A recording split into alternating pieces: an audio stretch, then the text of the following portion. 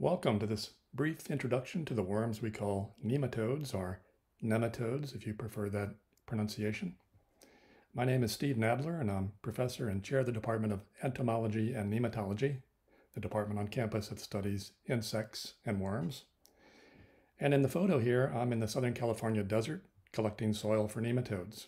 So that makes me a card-carrying nematologist, and so I'm pretty excited to have this chance to tell you more about the worms that I study. So why should you want to know more about the nematodes? Well, first of all, don't take my word for why it's important. I'm pretty biased. But the famous naturalist E.O. Wilson, who studies ants, notes that 80% of the individual animals living on the Earth are nematodes. They are clearly important to the Earth's ecosystems, even if we don't fully understand all the things that they do. And as parasites, they affect human health, the health of other animals, and reduce our food production. So they're clearly important in that respect. So how many of you have seen a nematode? My guess is not too many of you. And that's because most species of nematodes are microscopic, with the exception being some of the large animal parasites. Some general features of nematodes include a cylindrical shape, that is, their body is shaped like a cylinder, and they are round in cross-section, and that's what's illustrated in the color photo on the bottom left. So imagine that you bisect that nematode's body and look at it sort of face on. You see that round shape, and that's what gives nematodes their common name, roundworm.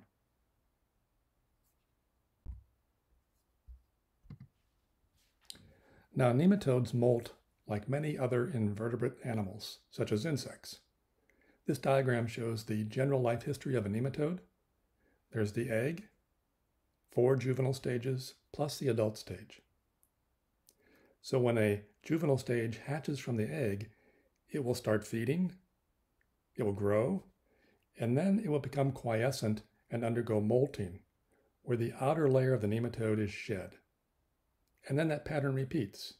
So we have a first stage juvenile, a second stage juvenile, a third stage, a fourth stage, and then a molt to the adult stage. Now, most nematodes have separate sexes. That is, there's a male and a female life history stage.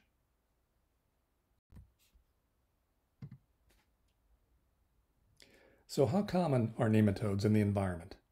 Well, they can be found just about everywhere, even blowing in the wind in a dried and arrested state called anhydrobiosis. But they are most abundant in soils and sediments, with the record being ocean sediments, with more than 100 million individuals per square meter. Even in relatively depauperate soils like a desert, there can be 750,000 nematodes per square meter. So truly a remarkable number of nematodes. So how do we go about collecting nematodes from soil and sediments to observe them? One way is something we call a Barrowman funnel. In that funnel, the soil is suspended in water, and the live nematodes move and end up sinking in the stem of the funnel. We can then take off that water, put the sample under a stereo microscope, and observe the nematodes, which will be alive and moving, as hopefully you can see in this video clip. Then we can take these nematodes, remove them individually using specialized methods, and use them for further study. So the reason that most people don't know about nematode species are because of their small size, with most being less than 2 millimeters long as adults. So without a microscope, you can't easily see them. The exception are certain ones that are parasites of animals. For example, one type of intestinal roundworm from dogs and cats is about 6 centimeters in length, so easily seen if they end up being excreted by the dog. And the largest nematode we know of is a parasite of whales and is about 9 meters in length.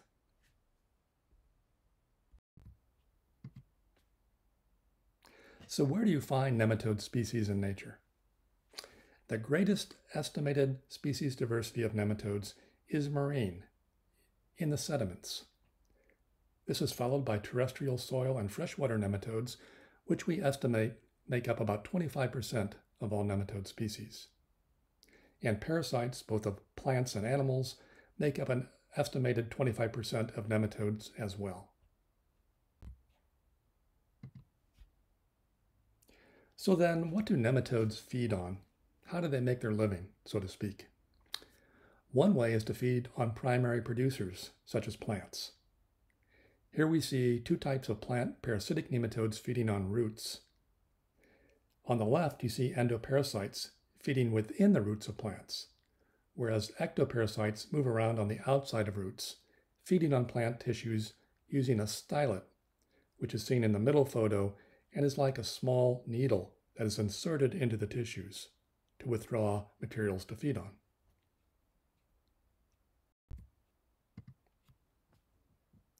Plant nematodes can cause various kinds of damage, but the most common type is damage to the roots of plants. On the left photo, you can see the difference in root size between uninfected versus infected grape plants. On the right is the damage caused by the aptly named root knot nematode.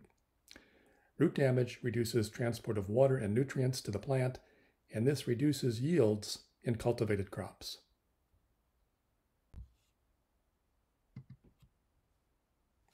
The most common way nematodes make a living is by feeding on bacteria and other small microscopic life in sediments like soil. Such nematode species have characteristic mouths and other structures that help them ingest bacteria. In the photo on the right, you can see bacteria in the mouth of this nematode. We call these nematodes microbivores. By now, you can also tell that we can tell much about what a nematode feeds on by looking at its mouth parts.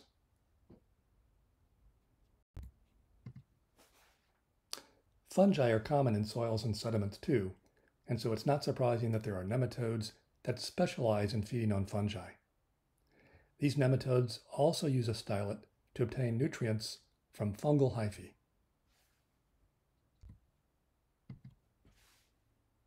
Nematodes can also be predators, specialized for feeding on other small animals.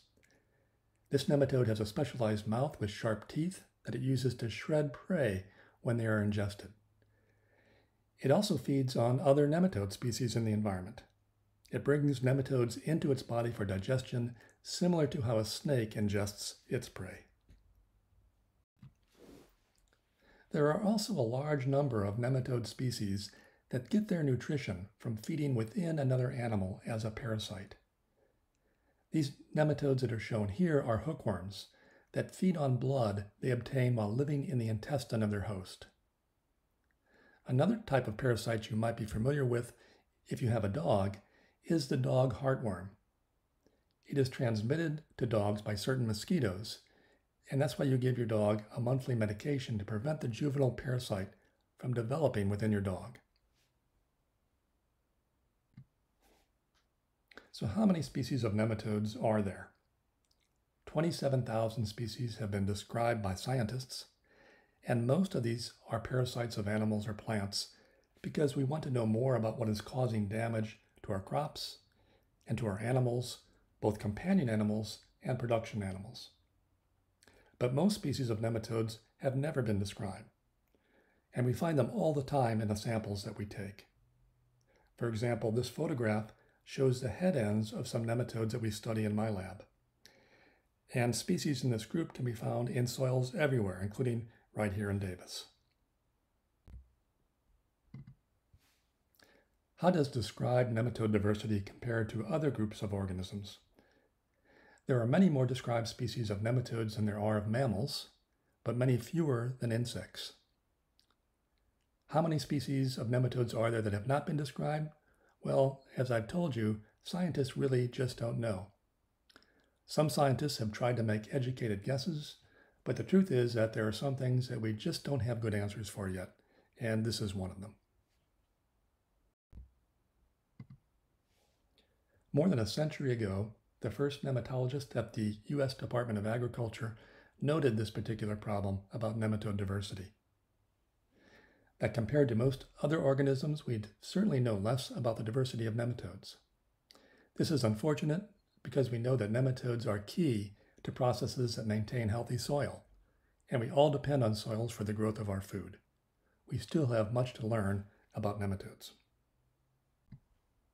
So more than 100 years later, what can we do to help discover more about nematode biodiversity?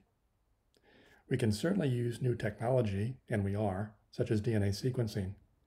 But there's more to it than that. It's not enough to simply use molecular tools to find undescribed nematode species. Scientists have to link the molecular data to the morphology of adult nematodes and then describe, using classic techniques, these new species. This is a very labor-intensive task that requires the specialized training that only nematologists have. But one thing I think should be very clear to you. It's a nematode world out there, and we need to understand more about what these microscopic animals are doing in our environment. Thank you very much for listening.